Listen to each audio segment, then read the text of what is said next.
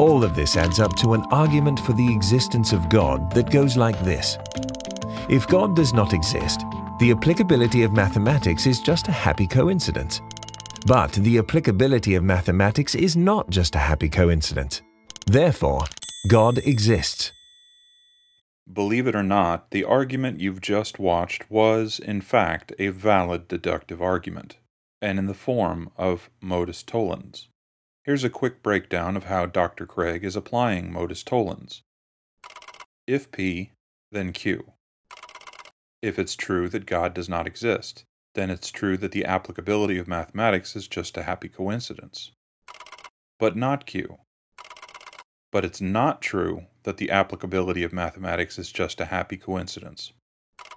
Therefore, not P. Therefore, it's not true that God does not exist.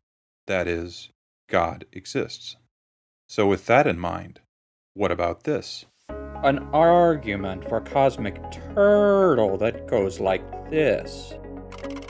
If supernatural cosmic turtle does not exist, the applicability of mathematics is just a happy coincidence. But the applicability of mathematics is not just a happy coincidence. Therefore, supernatural cosmic turtle exists. Lewis Carroll was right. Imagination is the only weapon in the war against reality. So although a valid deductive argument has been constructed, is it a proof? And if this supernatural cosmic turtle argument is not a proof, why not?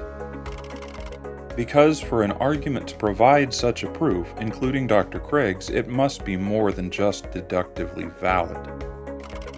It must not, for example, contain any contentious, unargued for, or false premises.